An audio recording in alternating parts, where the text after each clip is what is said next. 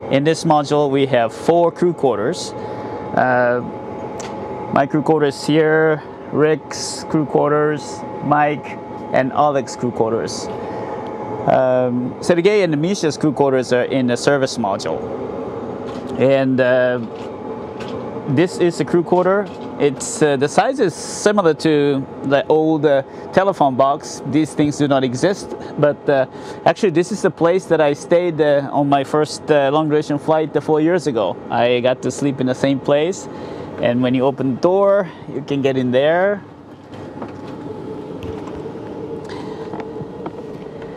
It's you know, it's a little taller than my height, so it's very comfortable.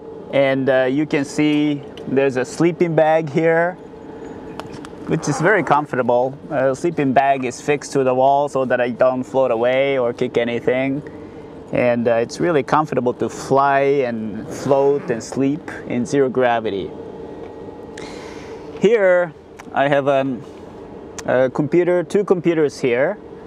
And one is to check the schedule, official emails, procedures, and there's another one, same laptop, but this is for the internet access. And actually, I tweet from this internet terminal.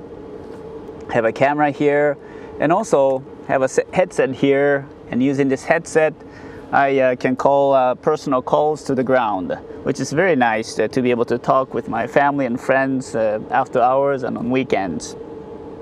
Also, using this iPad, I can watch movies and look at the news program that the ground folks uplink to us.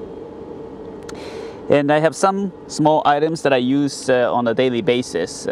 This is a really neat place and very comfortable to live in.